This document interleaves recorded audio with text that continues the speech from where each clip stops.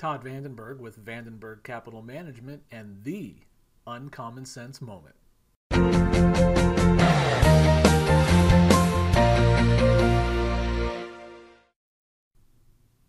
Greetings and thanks for watching.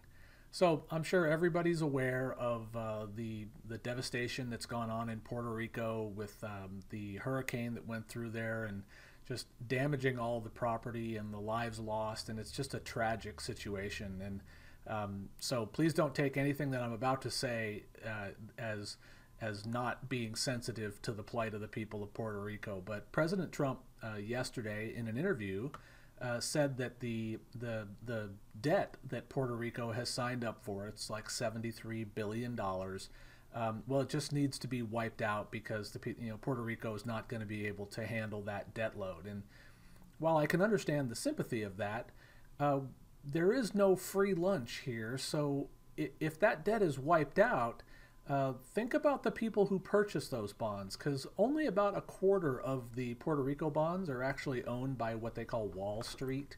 The rest of them are owned by regular investors like you and through your mutual funds, bond funds, things like that.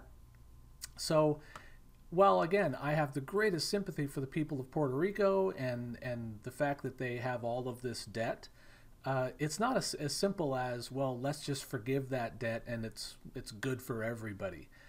So if you own municipal debt in your retirement accounts or mutual funds, it's probably worth taking a look at, because it's what we do here every day. If you'd like us to help, you know how to find us.